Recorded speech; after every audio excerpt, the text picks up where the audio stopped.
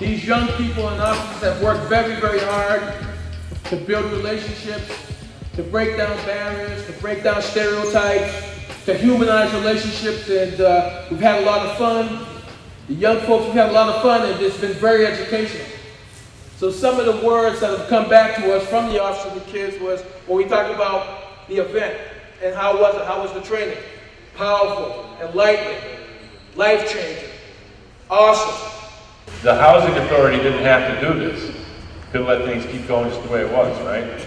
But Mr. Clace had the vision to say, let's get this money together, let's get this program together, let's bring the experts in, the team from Boston, and help us learn how to be better people, how to support each other.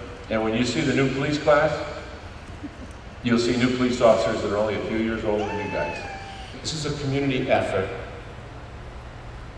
And like I tell Joe almost every time we meet is, your guys have to know who lives here.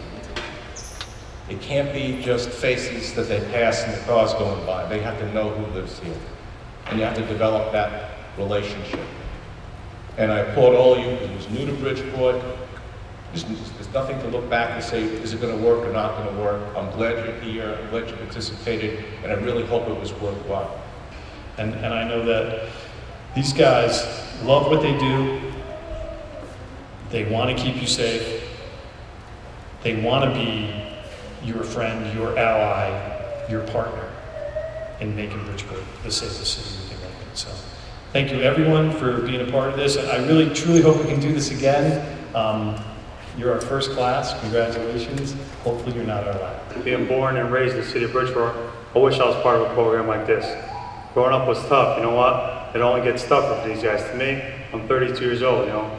You call it old, I feel young. But these juveniles to me have a lot more to deal with out in the streets. You know what? To bring them in here, you shoot hoops with them, and to get to know a lot of these kids was positive. To me, there's a lot of positive energy. And you know what? I hope this positive energy, they bring it out to the streets. And then you know what? If they could tell one or two friends about this program and make them positive and keep in a straight line, you know what? I think this program worked. So I hope this is the first of many programs. And I think that they did an excellent job. The chief, mayor, the whole staff that ran this, it couldn't run any better. So congratulations, guys.